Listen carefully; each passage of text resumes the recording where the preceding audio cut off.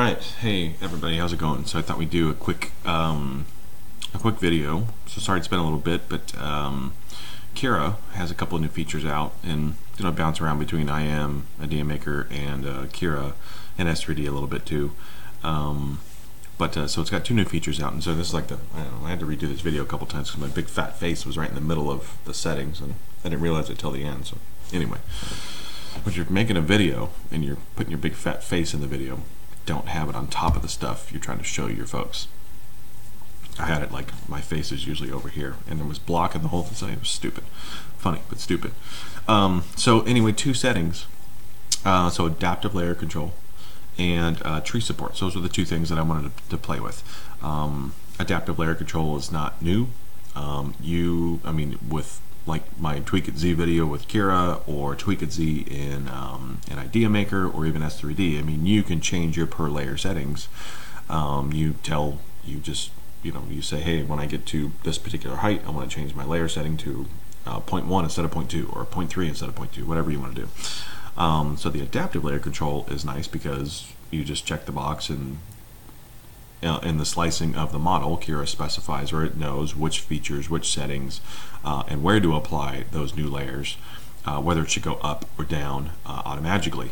So it's kind of cool. So I've got Hulk here because I used both features on Hulk. I used the tree supports and the adaptive layer control, and then I also used the adaptive layer control on another model, and I'll show you some pictures here shortly. So I am disappointed to tell you that Cura still doesn't know how to tell time. This is a little Hulk. He's tiny. He's only that big. Cura says 4 hours. 3 hours, 56 minutes. 5 hours and 22 minutes is what he took. So still doesn't know how to do math, which baffles me. Anyway, people say it's the print, the jerk and acceleration stuff, and I don't know. I've messed with it. I haven't really gotten any closer. I always just double my time in Cura in my head. So it tells me 4 hours. I'd say 8 hours later, it'll be done. And then when it comes in at 5.5, I'm like, yay, expectation met. So anyway, it hasn't got any better at telling time, but it's still got a couple cool features. So here's Hulk, right? And you can tell here he's got all the areas where he needs support. And let's talk about adaptive layer control first. So to turn these two settings on, here's what you need to do. So over on the right side here, where all of your print settings are, if you hit your cogwheel, you can hit your cogwheel on, it doesn't matter, just hit your cogwheel on any one of these.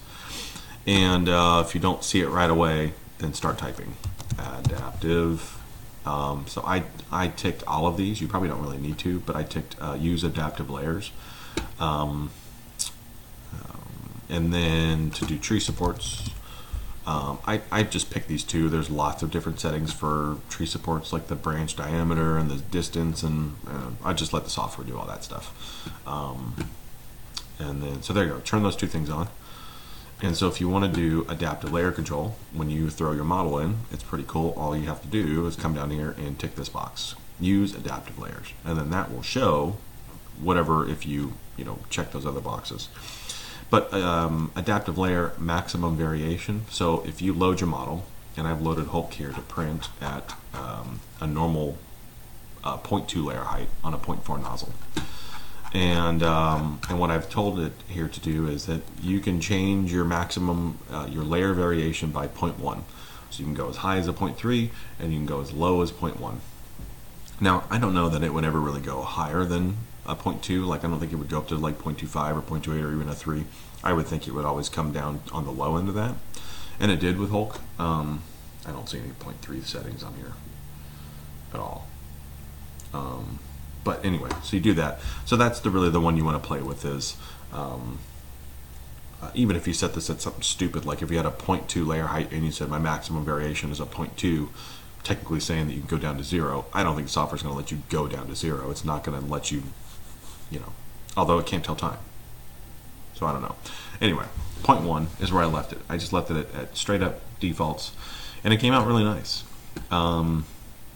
And then with the tree support. So let me show you an example of, because it's hard to tell on the Hulk here because he's so small, what the result of the adaptive layer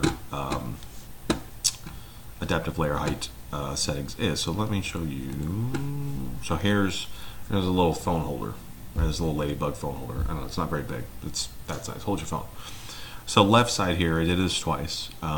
Left side print is just straight up 0.2 layer height, no adaptive layer control turned on. And my Cura profile is not super tuned, and I'm zoomed way in on the camera, so you stick a put anything under a microscope, it's going to look a little ugly. I got a couple of blobs here that I could play with. So you can see though, as it sort of tries to crest the rounded surfaces here, he starts wearing a hat. It just can't handle that step. Same here on his back. So right as you roll up the curve, the steps become more pronounced, and then he's just got this nice flat. He's got a little hat on. Now with adaptive layer control turned on, you can see here at about midway up is when the steps when they should become more pronounced at a 0.2 is when they actually stay pretty smooth. So you can tell this is where it probably came down to like a 0.12 or a 0.1 and rolled up, and this is really smooth. You can see the layer lines here just because it's the BAM-TAC silver and it's under a bright light, but it's really smooth. You can't hardly tell. The facial features are much more pronounced. His eyes are better than over here, and same with his mouth. So it's a really cool setting, and you didn't have to go measure which layer, where did you think that you might want to apply. It just does it. Check the box, figured it out. So that's kind of cool. I do like that. So hats off to the Cura development team on that, because that's pretty slick. And then let's see. So there's a top view of it. Again, I should have probably put my Z seam in the back, but real smooth. Came out pretty good. And then, oops, other way. Let's go the other way. And then here's his butt. Probably could have used a couple of more shells because you can kind of see the infill coming through. But again, there's the stepping on the back, and same here. So came out pretty good. Let's talk about tree supports, because I know we kind of want to get through this. So tree supports is easy to turn on. You want to make sure first, because I made this mistake, that up here under your support menu you have generate support turned on. And for Hulk I did everywhere, not just touching build plate, but everywhere. You could probably do it with no, you want it everywhere for Hulk, because his part of his form here is not touching the build plate, right? You couldn't get up here, so you want this everywhere. At least for Hulk you do, and you get to play with it, just mess around with it a little bit. And I typically leave it at like a 60-degree overhang. It's probably a little excessive for the Ender 2, because that's what I printed them on, but it came out okay. Using towers I think here is optional. But anyway, if you just tick that box and then come down here and tick your tree support. So I did my branch angles at 40 degrees. I changed my top skin pattern to line. So that's the top skin of the tree support. Hard to... So as the branch is coming up, the top of that, do you want that lines? Do you want it zigzag? Do you want it concentric? It's freaking Hulk. It's tiny. I put it at lines. Doesn't matter. Now if you got something big, obviously you're going to want to play around a little bit. But on that I didn't really mess with him. Now I did use adaptive layers on Hulk too, and he came out pretty slick. So if we go look at the layer view. Sorry, let me back up for a second. So if you screw up and you only tick tree support and don't go tick your general support, and you go to slice it, it just gets to about there and then just stares at you. And doesn't tell you why. I mean, obviously, it did it a couple times and I was like, this piece of crap. And no, I was a piece of crap, because you got to tell it to turn on support and then use your tree support. But I would click it and it would do nothing, and I would bail out of Cura and come back in, reload the model, and do the same thing, and then I finally realized, oh, duh, turn on support and then go take tree support, because it's experimental. So anyway, that's what it looks like. So it's like a big tree trunk right in the middle of him, and he comes up. Sorry, I don't have a great graphics card here, but comes up and then branches underneath his chin, underneath his fingers, his forearm, around the back. And I was a little worried, because he's like, when he came off the print, he was like wrapped up in like one of those alien cocoons. I thought, chest buster was going to pop out of him, but it came out, all the supports came off pretty easy, and pretty slick. So we talked about it. So 3 hours and 56 minutes. No, bullcrap. So let's look at here, we'll pull some pics up. So while it was printing, Here's the tree trunk that starts in the middle of him. Here's his toes and his foot and his leg coming up. This is the back side from the back of him. This BAMTech Silver, I run this pretty hot. It likes to run hot at like 215, I think is what I ran it at. And yeah, it's stringy, but little torch, those hairs burn off easy. So there he is for size. All the supports came off pretty easy. Sorry. And so underneath the forearm came out nice and smooth. I was worried about that. No problems. Came off pretty good. Underneath this forearm, it was a little bit messy, but not horrible. I'll show you my other Hulk here in a second. Between the fingers, I was worried about his fingers. And someone's really trying to get a hold of me. They're going to wait.